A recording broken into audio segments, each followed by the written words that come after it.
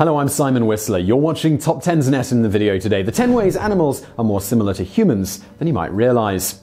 Living in a world that's so detached from nature, we often forget just how connected to it we really are. Many people living in huge cities around the world have never left their urban environments, and as a result, the natural world seems to them as foreign a concept as outer space is for most of us. We know it's out there, but we tend to think about it more like something out of the realm of sci-fi.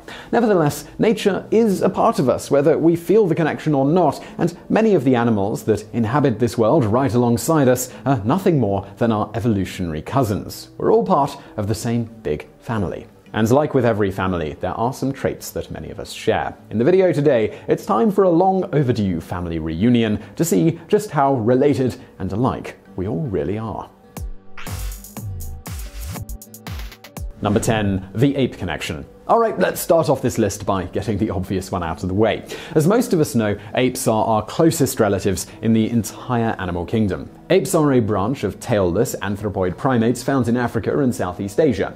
They can further be divided into the so-called great apes, such as the orangutans, gorillas, chimpanzees, bonobos, and humans, and the lesser apes like siamangs and gibbons. Our closest cousins here are the chimpanzee, with which we share somewhere between 98.6% and 99% of our DNA. Now, if you think this is too much of a similarity, please remember that we also share around 60% of our genes with bananas and chickens. So yes, there's that. Next on our list are bonobos, which share a 99.6% similarity with chimps, making them, in turn, our second closest relatives. When it comes to gorillas, we're almost 98% identical and are, in fact, more closely related with them than they are with chimps. Estimates indicate that our common ancestor lived some 10 million years ago, at which point humans and gorillas went their separate ways. DNA analysis has also shown that some genes connected to heart disease and dementia are found in both humans and gorillas, but we are the only ones that are affected by them. A little further down the line, and we have the orangutan with a 97% genetic similarity. Number 9. The Emotional Bonobos. Now, this video wouldn't be any fun at all if all we talked about was percentages, so instead, let's talk about some relatable similarities between humans and other animals. Did you know that, for instance, bonobos regulate their emotions in the same way that humans do? In fact, bonobos are considered to be the most emotional of all the great apes, with the exception of humans. A study published in 2013 has revealed that the framework on which we humans build our own social and emotional lives as children is also used by bonobos.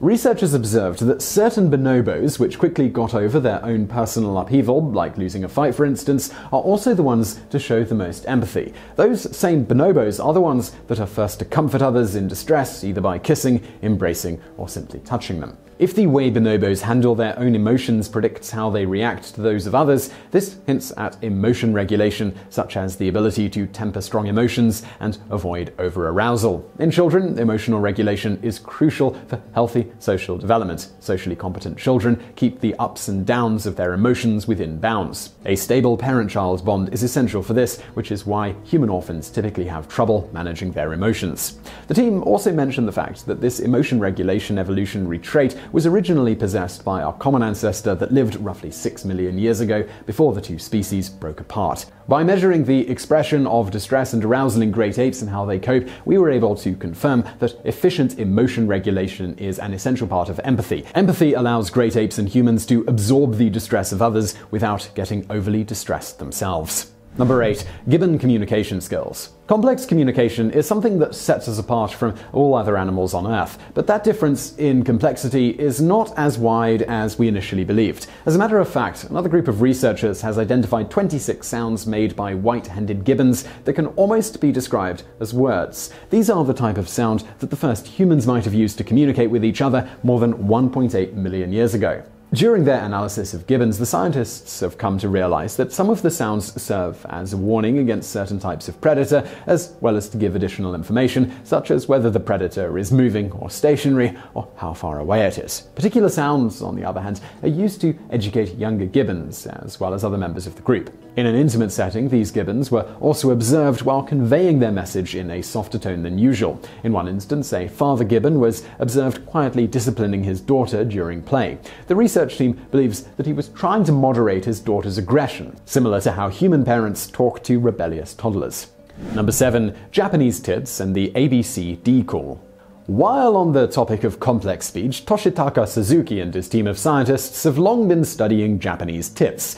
Minds out of the gutter, folks, because the Japanese tit is a species of bird. Yes, a bird that's closely related to the North American chickadee. This bird has been observed using compositional syntax in its communication with others of its kind. Up until this particular study came out in 2016, no animal species was known to have this ability other than humans. A compositional syntax refers to a string of words or phrases that, when put together, create a compound message that contains a reflection of what those parts individually mean. If, for instance, we were to take the phrases, "be careful, it's dangerous," and "come towards me," individually each has its own separate meaning. But if we were to combine them and form something like "come toward me, but be careful, it's dangerous," the phrase takes on a new meaning while still reflecting on the original messages. This is a compositional syntax, and it's something previously believed to be unique to humans. But Suzuki has been closely studying tits for over a decade now and realized that not only do they create such complex speech patterns regularly, but that the order of which those sounds are presented is equally important. In nature, these birds usually warn each other to look out for potential predators. The research team has named the song as the ABC call. This sound is usually followed by another which the scientists named the D call, and which is used by these birds to invite each other to their location. When the ABC D call is heard, Japanese tits perform both actions. But if the song is reversed and plays like D-ABC, then the birds don't react as strongly or as consistently. Researchers speculate that this particular order was chosen naturally over time, since the predator warning part, ABC, is more important than the invitation, D, and the birds that didn't originally use it were more likely to be eaten or die alone. The research team also speculated that other tit species from around the world use compositional syntax, but the actual rules and order of sounds may be different. A distinct tit language, if you will. Number 6. Cows have regional accents.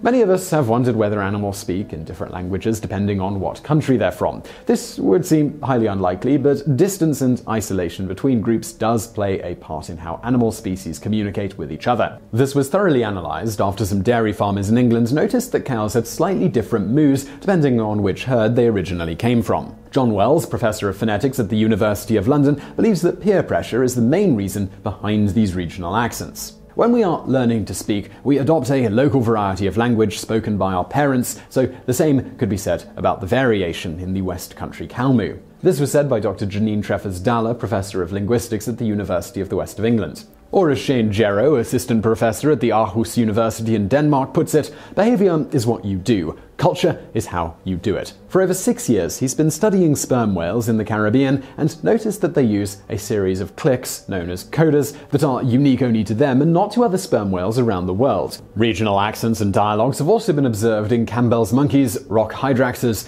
and many bird species.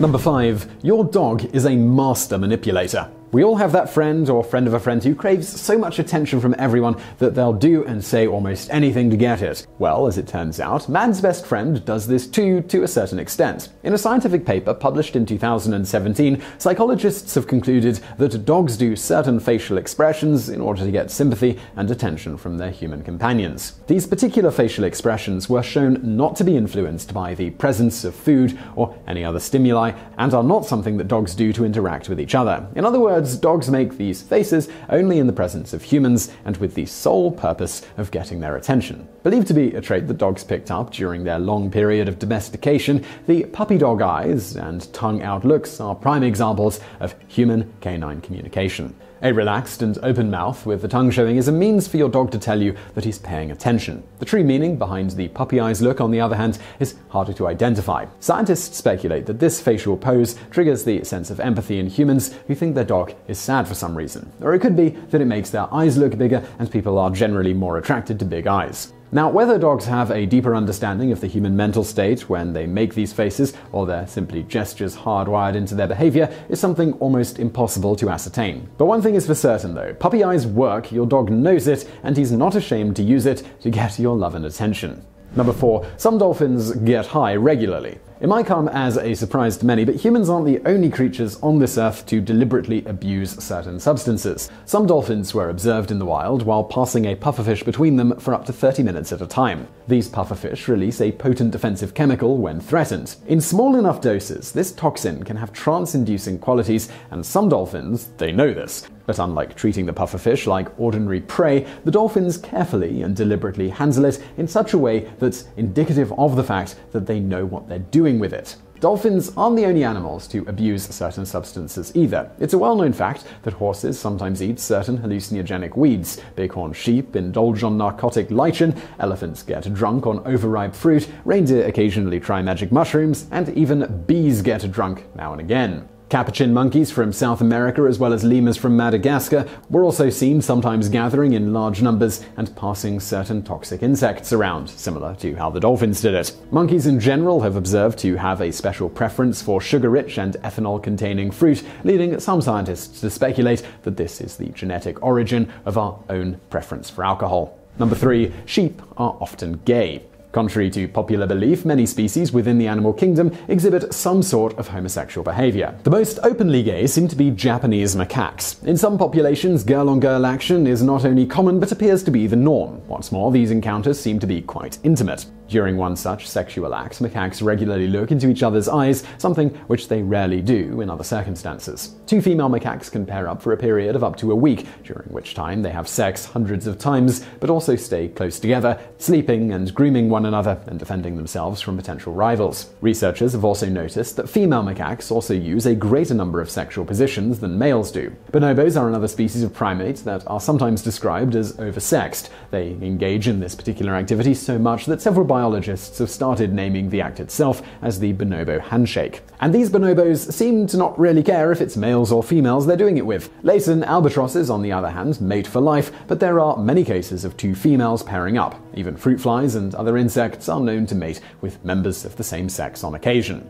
But the fact of the matter is that none of these animals are strictly gay and can be described as bisexual. From an evolutionary and behavioral standpoint, most of these cases can be explained in one way or another. Nevertheless, there is a species out there, besides humans, that has been observed to exhibit a same-sex preference for life, regardless of whether there are potential partners of the opposite sex around or not, and that would be the domestic sheep. In an average flock, roughly 8% of all males prefer other males. In a study performed back in 1994, scientists came to realize that these males had slightly different brains than others, in that their hypothalamus was slightly smaller than in straight males. The hypothalamus is in charge of sex hormones, and it's a mutation that was also observed in gay men. Some argue that if this is the case, the gene that is making the hypothalamus smaller should have already died out, since the males who have it don't actually reproduce. But other researchers have suggested that this particular gene that makes some males gay might also make females who carry it more fertile or sexually active. In other words, gay rams may have sisters with the same gene that ends up making more lambs overall, thus balancing out everything and keeping that particular gene alive.